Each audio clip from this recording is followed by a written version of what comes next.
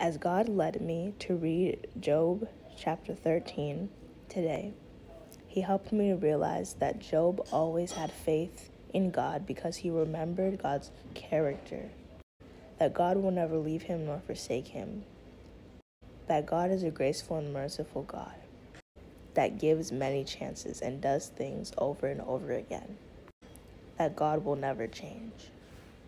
Like in verse 15, he said, "Though he slay me, yet will I trust him."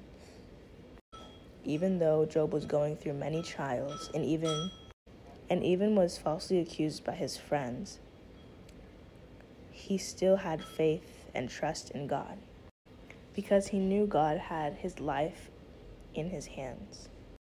He knew that God guides him on what to do and where to go.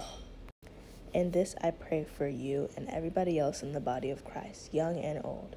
I pray even though we may go through intense trials in our relationship with God, I pray God would help us to trust in Him.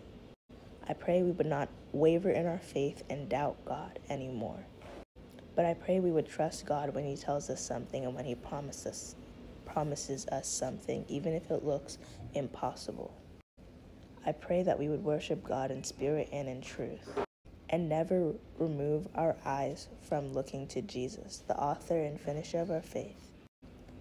And God, I pray you would help us to stay firmly rooted in Jesus, the firm foundation of our lives. I also pray, just as Job did not let his friends negatively influence him and trick him into believing something that he wasn't, I pray we would not get negatively influenced either, but we would remember who we are in God, that we are God's property, and that you are merciful and so much more. In Jesus' name I pray, amen.